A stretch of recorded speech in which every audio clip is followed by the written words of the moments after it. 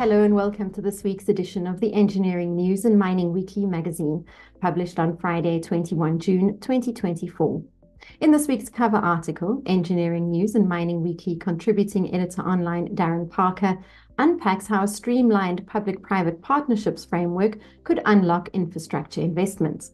In February, the National Treasury asked for public comments to be submitted in respect of the newly drafted amendments to the National Treasury Regulation 16 and key elements of municipal public-private partnerships, or PPPs, legislation based on a complete review of the PPP framework.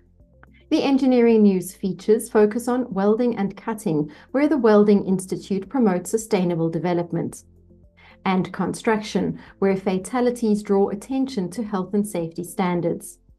The Mining Weekly features focus on mining in South America, where South America is changing tack for in-demand minerals, and mine site accommodation, where prefab offerings are expanded with quick assemble kits.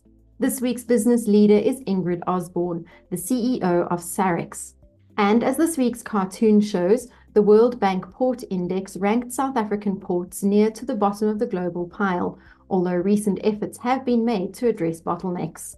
We hope you enjoy this week's edition of Creamer Media's Engineering News and Mining Weekly. Be sure to subscribe to the magazine that offers you in-depth news about developments in the real economy by emailing subscriptions@engineeringnews.co.za. Happy reading and see you next time.